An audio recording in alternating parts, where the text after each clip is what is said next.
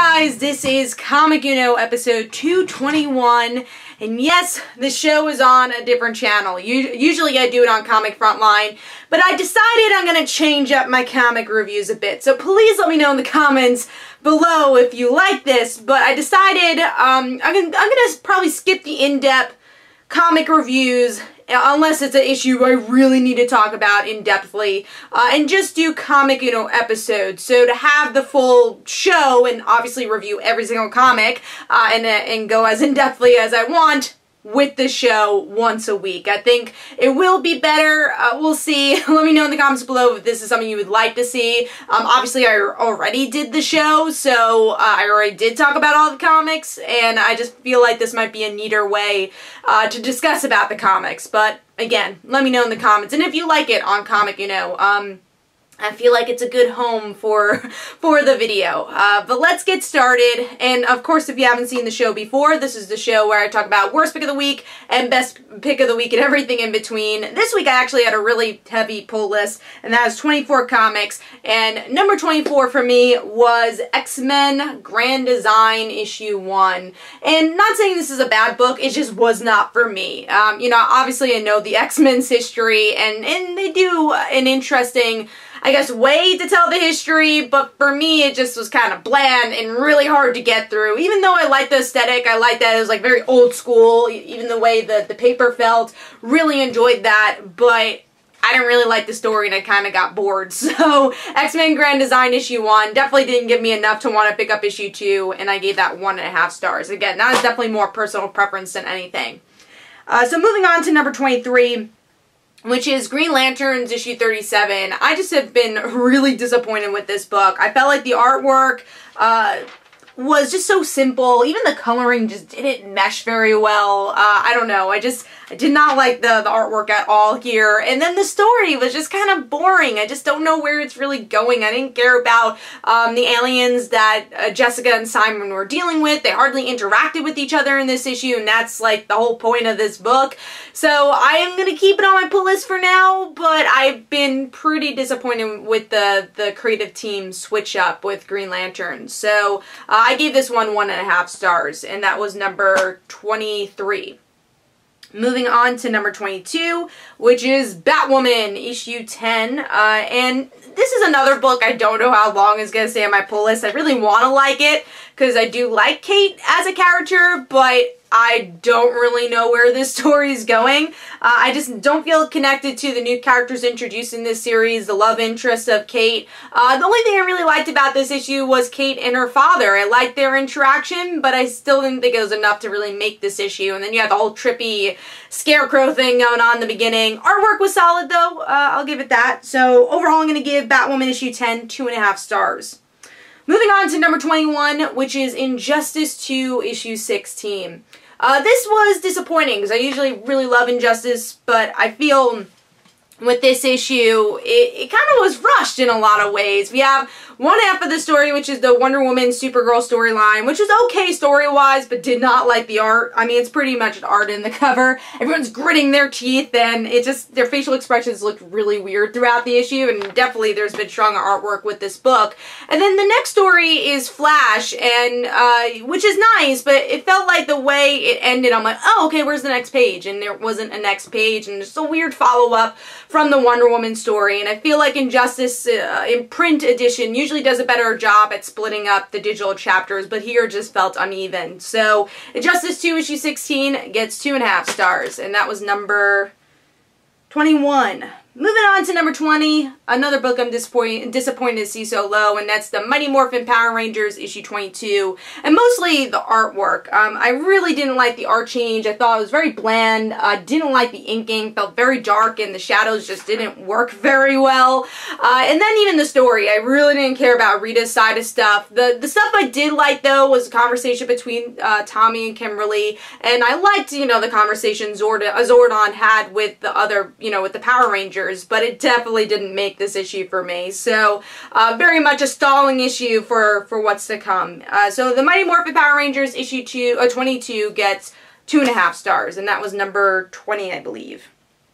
Moving on to number 19, which is Dark Knight's Metal issue 4. So Dark Knight's Metal, This is another issue where, you know, I say this about Metal each time. If you love Metal, you'll love this issue. If you don't like Metal, you'll continue not to like Metal.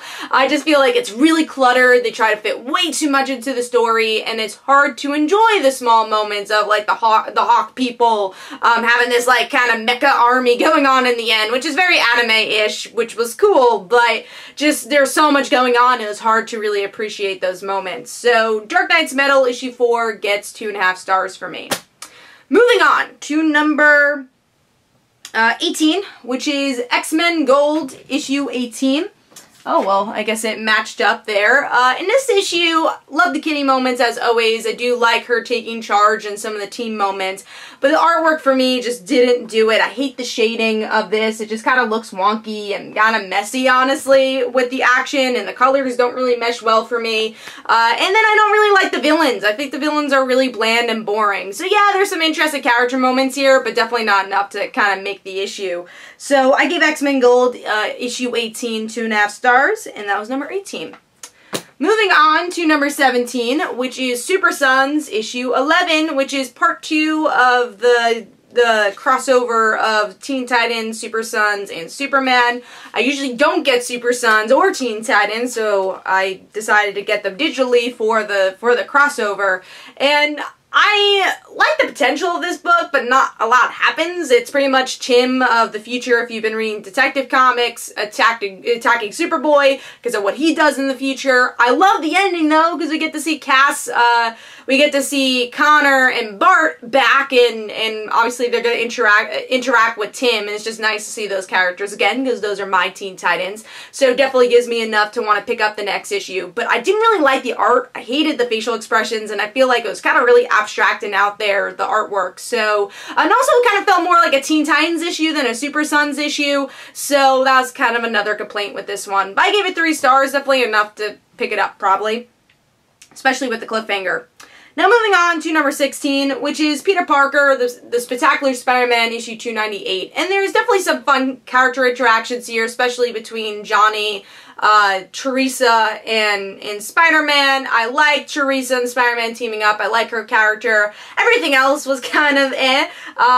J. Jonah Jameson's storyline, I believe he's interacting with the Shocker in this issue. I didn't quite care about that. I don't really care about the villains that much in this storyline, but the character moments make it enough to say it's probably worth picking up. So Peter Parker gets 3 stars for this one. Now it's number 17.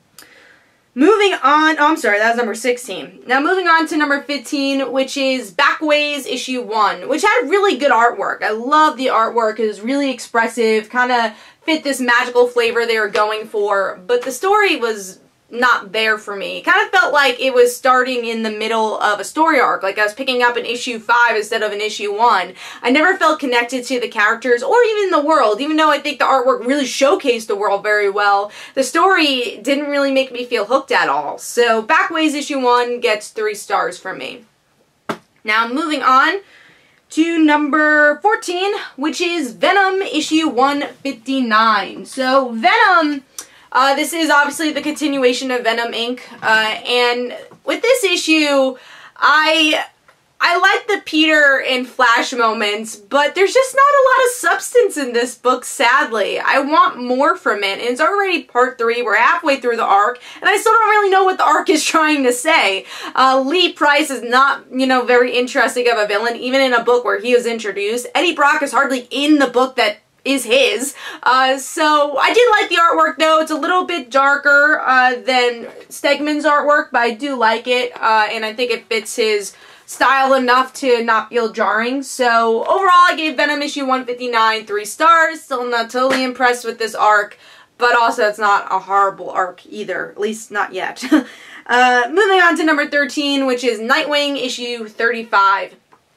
Decided to try this one again because Sam Humphries, who I really do like as a writer, is now the new writer of Nightwing. He switched from Green Lanterns, and Tim Seeley used to write Nightwing, and now Sam Humphries is writing Nightwing. And still didn't really show me enough to get grabbed into this book. You know, I dropped this book many times and I keep wanting to get into it because I do like Dick Grayson as a character, but I'm just not really feeling Bloodhaven yet. And even here, I don't think any of the supporting characters are interesting enough. But there are moments I liked. I liked the cliffhanger with the cop. I liked kind of the jokes they make throughout the issue, and the artwork is okay. So overall, I gave this 3 stars. I will pick up the next issue to kind of see where it goes, but it's not totally hooking me yet. So number 12 is The Defenders, issue 8. Which really what makes this issue is the dynamic art style. I love Omen being included in this book, and then the mix of Marquez's kind of hyper-realistic art style really works here. The story, on the other hand, was okay. The only thing I really liked about this issue was the Defenders actually finding out Matt Murdock is Daredevil. Like, that was fun. Deadpool really wasn't needed in this issue at all. I didn't really care about the fight for the Kingpin status, but again, the art style is kind of what makes this issue. So The Defenders issue 8 gets 3 stars, and that was number 12. Now moving on to number 11, which is Betty and Veronica Vixens issue 2. And this is just a lot of fun. I like Betty and Veronica kind of building their gang and then finding stuff to do with their gang. You know, learning more about the characters that join the gang. Obviously, they're characters you already know from Archie for the most part. Like you have Midge and Tony that join it. The only thing I would say, I feel like the artwork is very simple. It doesn't really work with the grittiness of what the book's going for. I think maybe it could be a little edgier, but I like the story. I'm having fun with it. So Betty and Veronica Vixens issue 2 gets 3.5 stars, and that is number 11. Now moving on to number 10, which is Fence, issue 2. And Fence is a fun book. If you like anime sport, well, I should say sport animes, you'll like this. It really does embrace things like Yuri on Ice and Free and animes like that. And it does so here too. They introduce the supporting characters, they introduce the rivalry again, and the setting of the school. Would I like more fencing in this book? Yeah, I kind of want to learn more about fencing, and I haven't gotten that here, but it's still fun, and every issue kind of gives me more to want. So I gave this 3.5 stars. So moving on to number 9, which is Superman issue 37, which is a lot higher than the Super Sons because I love the artwork. I thought the artwork was really good. My only real complaint of this issue is that, and this is, you know, not really a complaint for me, but there was a lot of Batman in this issue, and it's a Superman book. And I love Batman, so I don't mind that, and I love the Bat family more than the Superman family, so I'm cool with it. But I think for people that are picking up this as a Superman fan, you'd be like, whoa, there's a lot of Batman in here. There's a lot of Tim Drake. So I think they could have balanced it a little bit more. And obviously, it's a very much a setup issue. Oh, Tim wants to get get Superboy. And that's kind of all of the issue. But there's a lot of nice action in this one and a lot of cool character interaction that I personally enjoyed. So I gave this 3.5 stars. Now, moving on to number 8, which is Bettie Page, issue 6. And this one I just have so much fun with. It's Bettie Page learning to be a super spy. She goes, has training, learns how to shoot a gun, learns how to fight. And I like that it really is a secret. She doesn't even know if she has the job or not. She leaves her training and, she ends up doing what she's been doing. She's an actress. She's doing photos, and she gets a mission. She kind of screws up, and she's like, oh, I guess that's the last time I'm going to do that. And then she gets another mission, and then someone tries to attack her. So I like that. I like that it's actually a secret that she's an agent. And it's, her voice is so great in this book, and it's just snappy, and that's what's so fun about this one. Artwork could maybe be a little stronger. There are 2 artists on this book. I do think the first artist was stronger than the second one, who definitely had lighter pencils. Let me show you that. Yeah, the pencils are definitely lighter on the second part of the storyline. But yeah, I liked it. I thought it was a solid book. So Bettie Page issue 6 gets 4 stars. Now moving on to number 7, which is Spider-Gwen issue 27. And I really love the story of Gwenom. And we get to see Gwen trying to deal with, obviously, her Venom symbiote, and she's getting angry. And what I love about Venom is you don't know if Gwen will snap. Is this the moment where she's gonna kill? She's ready to kill the cop that let out the Rhino and hurt her father, and she wants to kill the Punisher because she didn't get to kill Rhino. But will Gwen do so? And, you know, her friends and even non-friends are trying to help her out. And I love the ending, though, because we don't really get to see the supporting characters as much in this issue compared to the last issue, but she does encounter Ben, and she says, you know, you felt guilty, you've had guilt, encompass your life, and let's help each other. So now I wonder, is Ben, especially Ben, you know, it's Ben Parker, is he going to be the one to help Gwen get out of this? Will she be able to see the light? My only complaint with this issue, it would have been higher if it wasn't for the art change. Robbie Rodriguez does such a good job at showing the emotions of this book. And Veronica Fish does a pretty good job too. The other artists on this I felt like was a bit too light with their pencils, but overall I did really like the issue even with the art change. So Spider-Gwen issue 27 gets 4 stars. Now moving on to number 6, which is, and every single time I have a card, it falls. Anyways, so number 6 is Invincible issue 143. Invincible, this wasn't the issue I was really expecting for the penultimate issue. I expected a little bit more jaw-dropping moments and more setup. But I like the character moments here. I like Marky figuring out his abilities. It very much feels like a throwback to the original, and you know, issue 1 of Invincible, where it's Mark figuring out his abilities, except the world is very different 100+ issues later. So Marky dealing with his abilities is also different from when Mark did. So you have also Mark figuring out, you know, how to be Emperor and how that changes his relationship. So overall, it's a good character-driven issue. Is it the best penultimate issue for a book that's always been jaw-dropping? Probably not, but I enjoyed it and I thought it was a solid issue. And obviously Ryan Ottley's pencils are great, especially with the emotions here. So Invincible issue 143 gets 4 stars, and that is number 6. Moving on to number 5, which is also the penultimate issue of Copperhead, issue 17. And this book is at its best. You know, usually this book was a middle ground book for me. I liked it, but it never really made it to top 5, but damn, it's getting good. We find out the history of Clara, who's our main character, and she, you know, spoiler alert, killed her sister. So that was a twist. I didn't expect that. And then that's why she kind of felt responsible that she had to take care of Zeke. And now Zeke's father's trying to find him. So there's just a lot of interesting jaw-dropping moments in this issue where you're like, oh god, I want more from this series. But we do have one more issue to see how this all wraps up. But I really enjoyed this one and was pleasantly surprised. So I gave it 4.5 stars, and that is number 5.